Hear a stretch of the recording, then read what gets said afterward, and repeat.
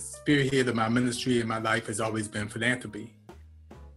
I believe that you never stop helping people, and particularly those in in our immediate community. And I'm talking about more of those who are affected from poverty to police brutality and all other social justice issues.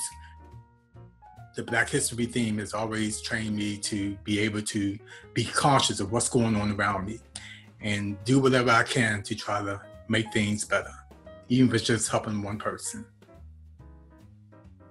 One thing that the church has taught me is to be able to have the ability to be able to make yourself, again, available.